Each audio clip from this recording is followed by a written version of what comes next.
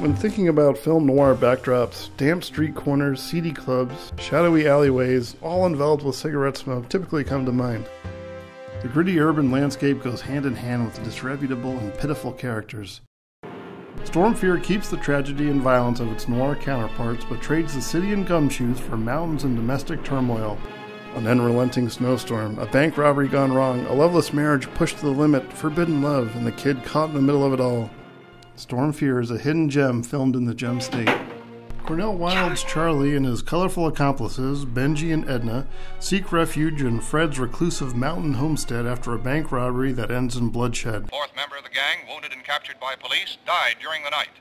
Latest clues now make it certain the robbers are hiding near here, trapped by heavy snows. Fred is Charlie's mopey brother who neglects his wife Liz, Cornell's then wife Jean Wallace, and occasionally parents their 12-year-old son David. He also makes a great punching bag, apparently.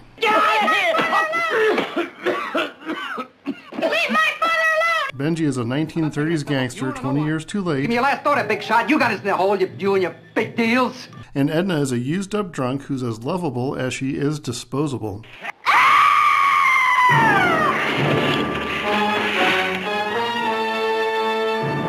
Most of the film revolves around the tense and strained relationships between the characters.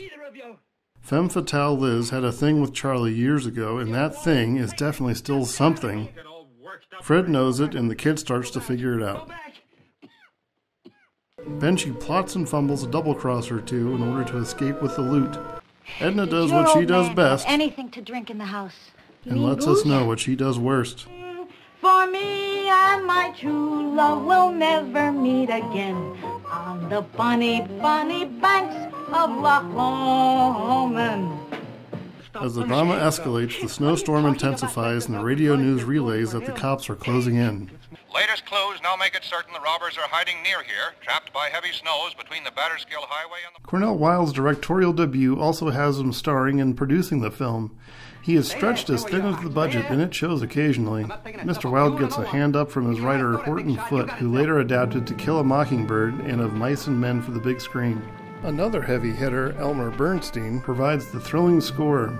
The script, music, and filmmaking are tight, effective, and economical. Partially shot in scenic Sun Valley, which is a stand-in for New England, the landscape becomes a key player, especially around the third act. Prior to Storm Fear's release, Hollywood used Sun Valley as a playground for light-hearted musicals and romantic comedies.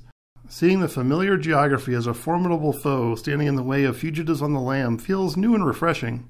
Outside of the touristy areas, the terrain and weather are temperamental, especially in early spring, which is when the exteriors were shot. Although the exact filming location is unknown, the area around Sun Valley is wonderfully remote, and the nearly inhospitable backdrop fits well with the narrative.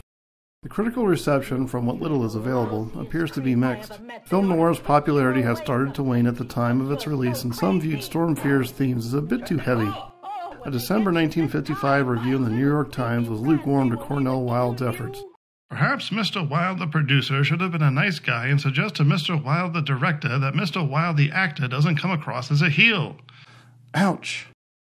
Storm Fear is dark and overly melodramatic at times, but the narrative and performances sell a suspenseful tale chock full of intensity and intrigue. Because you're no good. Now get out of here and take the rest of them with you. If nothing else, it proves that noir is bigger than the stock urban hellhole, and Sun Valley is more than an idyllic resort town.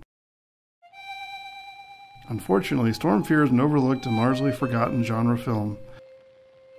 Feeling adventurous and looking for a crime drama told from a different perspective? Brave the storm.